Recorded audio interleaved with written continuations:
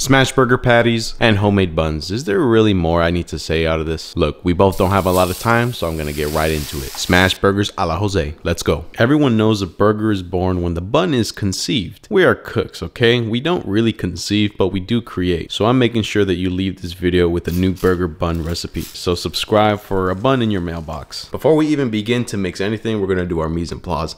So for the first ingredient, we're gonna do a cup and 2 tablespoons of warm water, or about 9 ounces. Food for our yeast, we're gonna go in with a 1/4 cup of white sugar. This is their food, don't skimp them. 2 tablespoons of that yeast. I know it looks like a lot, but this is what's gonna be flavorful inside of our dough. All right, so we're gonna put the sponge together now by putting in the water first.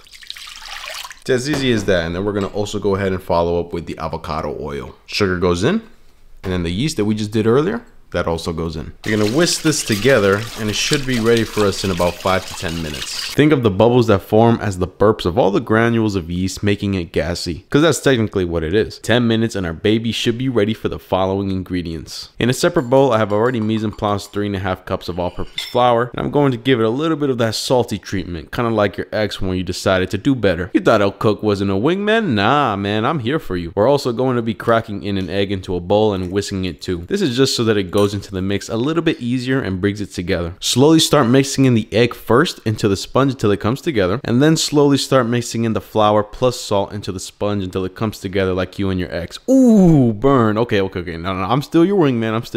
Sheesh. Too soon. You'll start to notice that it's pretty moist, so we're gonna flour our cutting board like it's Christmas and knead the dough by hand for about 8 minutes. Kneading dough is just pulling on one side and then bringing it back into itself. It looks kind of hard, but I promise you it's really not. Don't let this rise though. Immediately cut it into 8 pieces because we want a decent sized bun. You might have to flour your hands a little bit for when you roll them into balls like so. Place on a pan with a silk pad or some parchment, and now you can let it rise. Because the yeasty was allowed to activate so well, it allows us to almost hit the fast forward on this process. So now you're gonna brush or spray the buns with some egg wash for some color, and then you can really add sesame seeds, dried onions, or even salt on the top, whatever your precious mind wants, okay? You are all bread masters now. Congratulations. Now let's move on to the sauce for our smash burger. Every burger needs a good sauce, so we're gonna go ahead and mix up 2 tablespoons of mayonnaise. Go in with 1 tablespoon of ketchup. Then we're gonna use some pickly boys.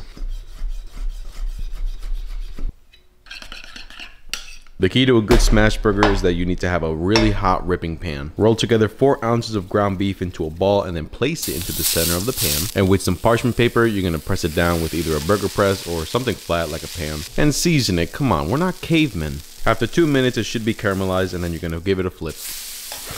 At this point, I like to add my cheese because by the time the meat's done, the cheese is also already melted. And voila, smash burger ready to go, and it looks so beautiful. Obviously, you can't do anything before the bun is toasted, so get it nice and brown. This keeps our bun safe from going soggy. You already know. Little bit of iceberg lettuce. If you want romaine, you can use that too. Meat goes right on. See, the lettuce protects that bun. Thick cut tomato boys. Obviously, you have to season those as well. You can use yellow onion, but I like to go for the nice purple. Then finally, some of those pickly boys, as you guys know. And we just made homemade smash burgers with homemade buns. Like, can your family really say they did that? I don't think so. Smash burgers are already so good, so by making the bun at home, you're really just taking it to that next level. And you might never really have to buy burger buns after this. It's that good. I'm not kidding you. This homemade bun is actually a little bit sweet, very fluffy, very crunchy when you toasted it. It's just a really good combo with that already crispy meat that you put on the pan, plus that cheese, that double cheese, I should say. And I'm not gonna lie, it's probably gonna put like 2 inches on my waist, but hey, it's happy weight. And plus, I'm pretty sure you're also gonna make it too, so your boy's not alone. But if you like videos like this, please like, subscribe, and share to be an El-Cook if you're not already. And if you reached the end of this video, thank you. You're as beautiful as this smash burger.